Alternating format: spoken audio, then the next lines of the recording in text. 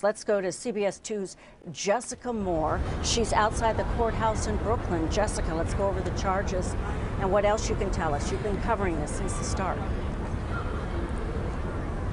Indeed, 5 weeks now, Dana. These two men were pillars of Jason Mizell's life. His godson, Carl Jordan Jr., his childhood friend of more than 20 years, Ronald Washington, now convicted of executing Jason Mizell over him cutting them out of a drug deal. It took the jury about 3 days of deliberations, 8 men, 4 women. They were a very studious jury. They sent back about 16 juror questions.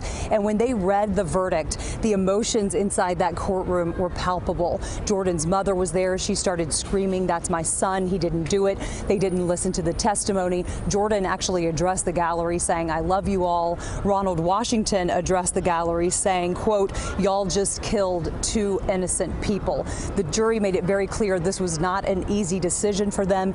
Halfway through deliberations, one juror asked to be excused, saying he was too connected to the case. The judge ultimately let an alternate in his place. But today, that verdict came down. Guilty on both defendants faced 2 counts, murder while engaged in drug conspiracy and firearm-related murder involving cocaine.